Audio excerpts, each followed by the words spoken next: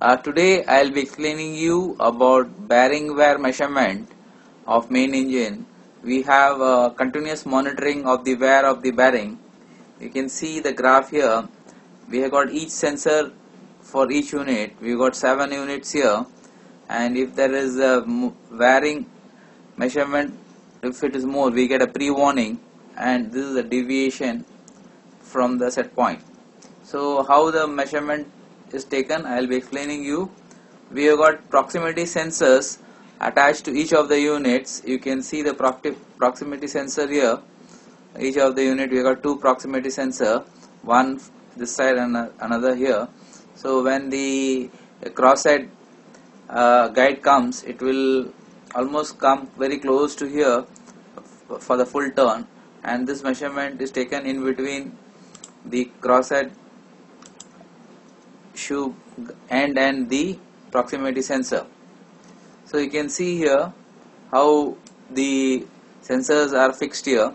So this should be firmly fixed, and this connection is going all the way to the engine control room in the computer. So what is actually happening is, when the engine is running, the guide shoe will come very close to here, and this measurement between the proximity switch will measure. If there is a wear, then this measurement will be taken and given signal to the computer in the engine control room. So I would like to explain you how this measurement is being taken. This is inside the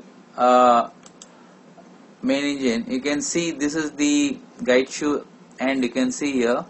So this is the proximity switch.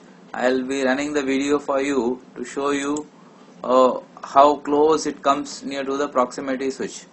So in this way the measurement is continuously monitored, so that if there is a wear, then the distance between this end and the proximity switch will decrease. So this measurement will be taken and sent to the engine control computer continuously.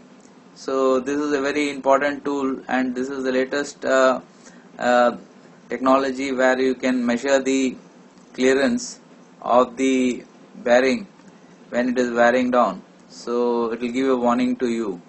If you have any doubt regarding the wear measurement, you can message me. Thank you.